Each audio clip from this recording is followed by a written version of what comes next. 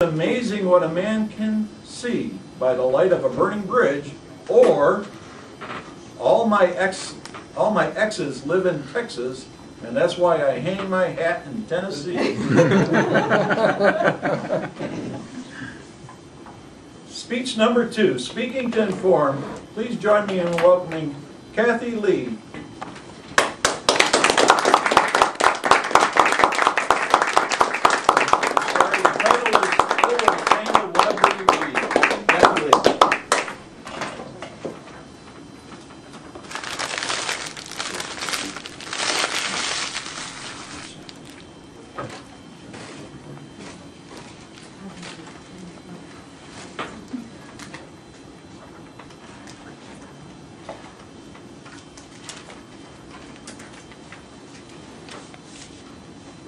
Doing this again because I was going to try to get better from the last time, but I haven't had a chance to practice, so here we go.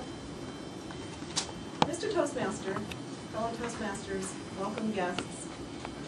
Isn't the internet incredible? The web is constantly changing our lives. We've learned new ways to communicate, how to get our mail, how to shop, especially how to research. And I know a lot of us research in this room. I research a lot in my job, and a lot of you have done your dissertations. In fact, I think there's a lot of people not here today, maybe because they're finishing their dissertations, I'm not sure. But I'm so conditioned to using the web that I go to Google before I even go to my husband's silly place. This is the way we used to research in the office, but now everything's done on LexisNexis. I love LexisNexis. But before we go any further, I'd like to see what your gullibility quotient is. We're going to play a little quick game of spot the fakes. So contemplate this image for a second, and contemplate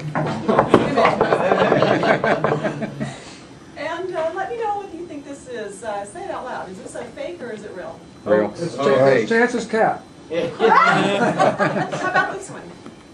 Real. How about this one? Real. Oh gosh, you guys are good. How about this one? No. This is the website of a company selling kittens stuffed into bottles and fed chemicals to make their bones grow in the shape of the bottle. Fake. Fake. Okay. You guys have seen these before? How about this one? Oh, that's a picture. Sidewalk art. Is it real? It's a picture. Okay, so I'll tell you what, I bombed this test, and it was a level 1 hoax or real test. Okay, how about shopping online? So how many of you have ever, felt like you've been misled when you're shopping online? Here's something that's for sale online. It's a print that's described as a wonderful blend of colors in God's creation.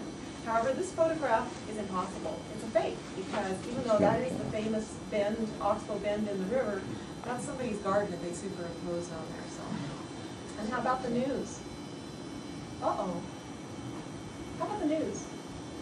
Now this is apparently an image that represents a chimney that's all that remains of a historical cabin after pranksters turned it into a monument to SpongeBob SquarePants. And you know what? I still can't find out whether that's fake or not. It's all fun and games until somebody gets it. And it gets worse. So a couple of the cases that I'm working on at the district attorney's office are cybercrime cases where bad dudes are creating fabulously credible looking websites that seduce us to fork over wire hard-earned cash, or even to hand over deeds to our houses.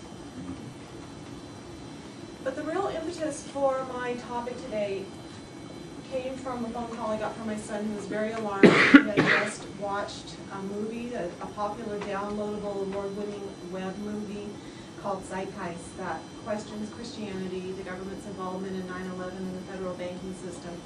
And I really don't have the heart to go into the details because it's hard for me to separate fact from fiction, because the publisher of Zeitgeist, this movie, uses wit and fear and cool assertions to convince us to swallow and accept surreal perversions of genuine issues and debates.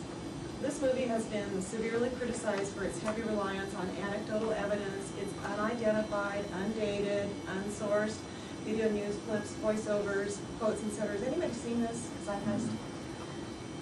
Unfortunately, factual errors spread around the globe really quickly, but their effects linger for a long, long time. It's hard to get rid of them. So, what a tangled web we've woven. It's kind of depressing not who or what to trust anymore. Which of our sites are real and what's not real? Is it the incredible web or is it the incredible web? A lot of you are apparently a lot more web savvy than I've been, but I'm learning how to have more discretion about what I use when I'm researching. Literally, I'm not alone though about being confused about what to trust on the web. Literally millions of research man-hours are wasted every year as a result of inaccurate information on the web. It's costing U.S. businesses more than $600 billion a year. What about Wikipedia? I use Wikipedia a lot, but Wikipedia has been described as opaque, encouraging recklessness. Anybody can edit its articles, and already it's attracting lots of teenagers who are now editors and contributors. Some say it's just a matter of time before it self-destructs and implodes.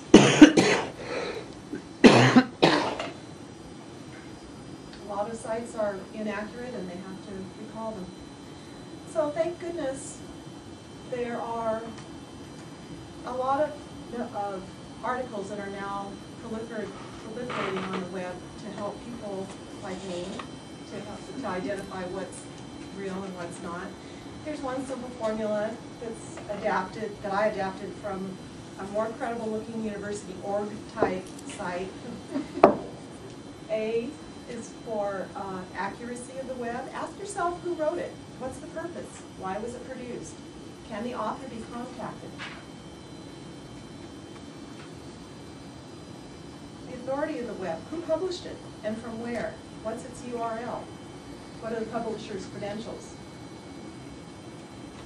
Objectivity. Ask that. Is the page just a mask for advertising?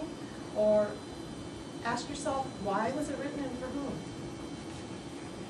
How current is it? When was it produced? Has it been updated? Are there dead links? What opinions are expressed by the author?